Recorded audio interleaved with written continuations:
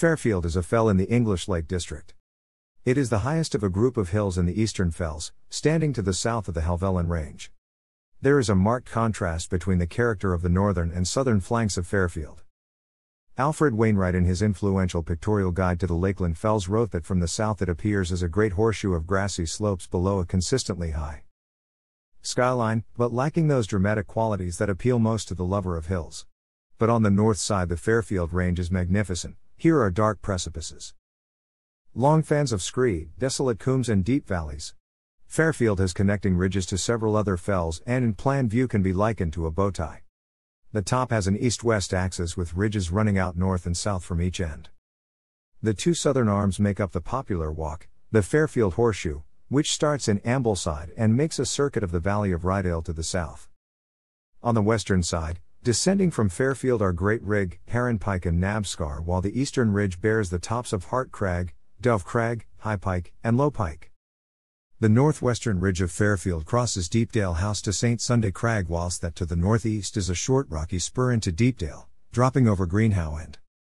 A fifth line of high ground, less a ridge than a salient in the breast of the fell, runs due west to Seat Sandal across Grisdale House. The northern and eastern faces all loom above the desolate Upper Deepdale, which is divided by Greenhow End. This short rocky spur has Hewitts Crag on the west and Scrubby Crag on the east. The quarries of Caw Cove and Link Cove lie on either side, each with a steep headwall formed by the flanks of Fairfield. Northwest of Fairfield is Grisdale Tarn at around 1,770 feet. This sizable tarn has a depth of over 100 feet and holds brown trout, perch and eels. It is also the legendary resting place of the Crown of Dunmail, following his, perhaps equally legendary, defeat in battle at Dunmail Raise. The outflow is to Ullswater, 3 miles to the northeast along the Strath of Grisdale. The southwestern flank of Fairfield looks down on Tungill, a feeder of Raisbeck and Grasmere. The volcaniclastic sandstone and lapilli tuff of the Deepdale Formation overlay the dacitic lapilli tuff of the Helvellyn Formation. The view south-southwest over Heron Pike and Great Rig from Fairfield summit. The summit is a rough stony plateau with the high point at the western end above the brink of Caw Cove. The top is very flat and there are many cairns, including a pair of large windbreaks near the high point. Guidebook writers warn that it is easy to get lost in mist and that the cautious walker should beware of the presence of precipices to the north and west. The vista is fine, with all of the major fell groups well seen and views down into the abyss of Deepdale only yards away.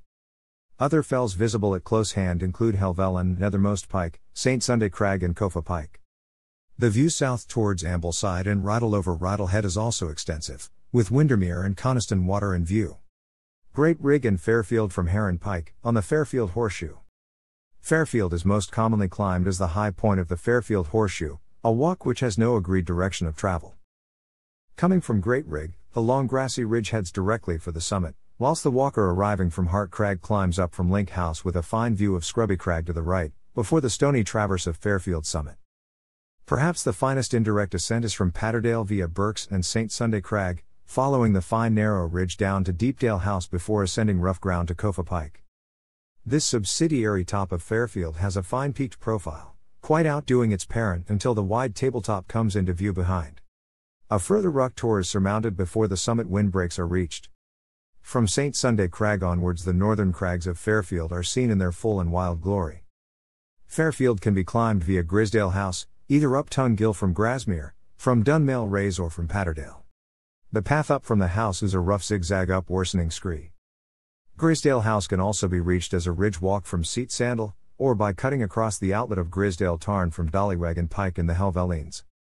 In this way Fairfield forms part of the Threlkeld Kirkstone Walk, which continues over Fairfield summit to Dove Crag and Red Screes.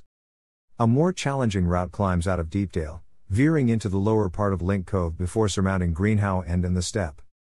Deepdale House can also be gained from this side, but climbs direct out of Link Cove or Cout Cove are not practicable for walkers.